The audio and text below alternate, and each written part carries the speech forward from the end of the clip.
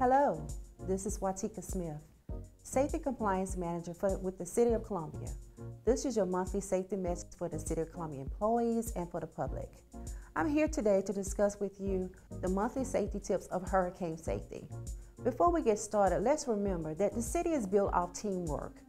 What you see, or if you see anything, please let us know. We're here to assist and to prevent bad things from happening, so let's just do that together. Hurricane safety tips is first in hand. Hurricane season we're going to go over is what to do before, during, and after a hurricane. During a hurricane season, which is from June the 1st to November 30th, we must be prepared. Always have a first aid kit with you. For each person that's in your family, make sure you have at least a gallon of water per person per day. Have some non-perishable items, some meat in a can. Have some crackers, some peanut butter and jelly, some bread. Make sure you have some batteries for your flashlight. Always remember to keep your cell phones charged. And if you can, have a cordless cell phone charger to have with you just for backup. Always stay tuned to your local radio station and your local news channels. That's why it's always important to be informed.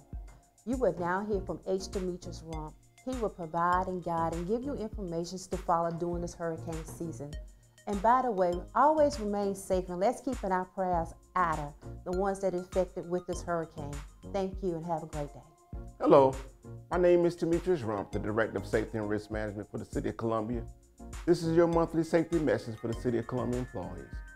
As our Safety Compliance Manager, Ms. Watika Smith stated earlier, the topic of discussion today will be about hurricane safety. As she stated earlier, hurricane activity has already begun and the United States has already been touched by Mother Nature. It is so important that you abide by the recommendations and suggestions that we suggest to you during hurricane season or in hurricane safety. Today I will be talking about what needs to be done to be safe before a hurricane, during a hurricane, and after a hurricane. Before a hurricane, you need to make sure you have a plan with you and your family, just in case if you get separated, then you'll know what to do in order to be able to reunite with your family. One of the things you also need to do is fill up all your cars with gasoline, because gasoline is typically one of the products that will run out during a hurricane very quickly. During a hurricane, you need to make sure that you don't go outside, you stay inside due to the howling winds and the torrential rain. And you want to make sure you're safe. Stay away from windows, stay away from skylights, go to the interior of the room like a closet or lower level of a basement if feasible.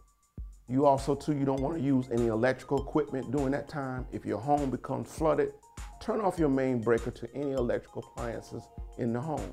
Do not use your computer while doing a hurricane. You just want to make sure that personal safety and your family safety is protected at all times.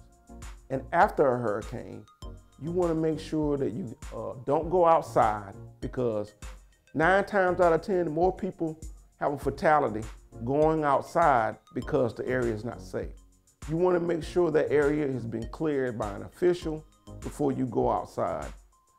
I know everybody wants to go and assess the damages, but that's the time you have lower hanging power lines, you have wires, so you really do not know whether that area is hazard free.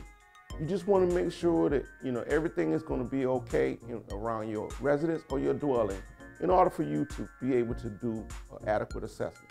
If you're staying in a shelter, and typically your public shelters will be schools, make sure you listen to any news stations or broadcasting stations, and they will give you direction on what to do after the hurricane.